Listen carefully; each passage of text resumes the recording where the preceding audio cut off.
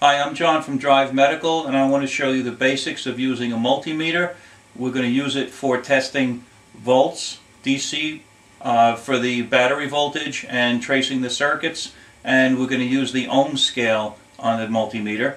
We're not going to use the AC volts, and we're not going to use the capacitance scales. There's no need for them. We don't need to use them. Okay, now your meter may not look exactly like this, but they all have the same functions on them. You may find that instead of having a V with a straight line or a dotted line, it may say VDC or DCV, but that's just the symbolism for direct current volts. Up here, it has an upside down horseshoe, which is the symbol for ohms, which is resistance. You may find that yours just says ohms, but all intents and purposes, it's all the same. What we're going to measure now is DCV, or volts DC. You want to put it on the 200 volt scale or 50 volt scale if you have it. That will make sure that when you measure two batteries together, you're going to find that you won't be overscaled. If you put it on the low scale, it's not going to read because the meter is protecting itself and shutting itself down. Alright, so what we're going to do is we're going to turn this meter on, and we're seeing 0 volts. And then what we're going to do is we'll come over here to the battery, and we'll touch the two terminals, the test lead to one terminal and the other test lead to the other terminal, and you'll see on the scale that we got 12.7 volts. That means we have a good battery.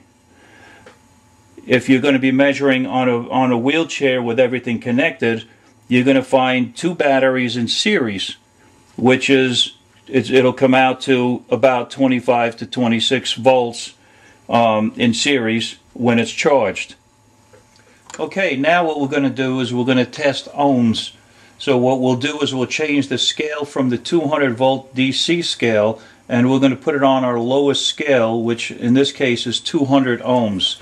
So we just switch the meter over, and then to make sure that we're working correctly, you touch the two leads together and you watch that the scale is going to change.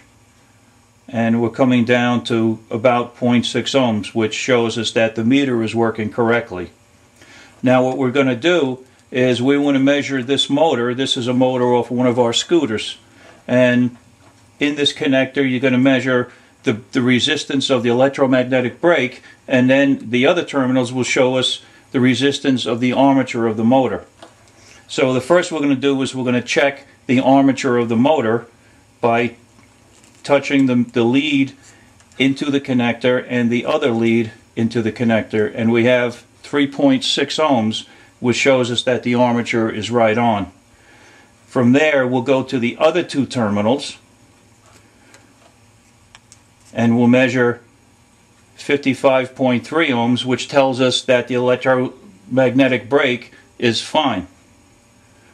Then what we want to do is test this micro switch up here, and we actuate the electromagnetic brake mechanically, and we notice that the scale has gone to infinity, and that shows us that the switch is just opened up like it's supposed to.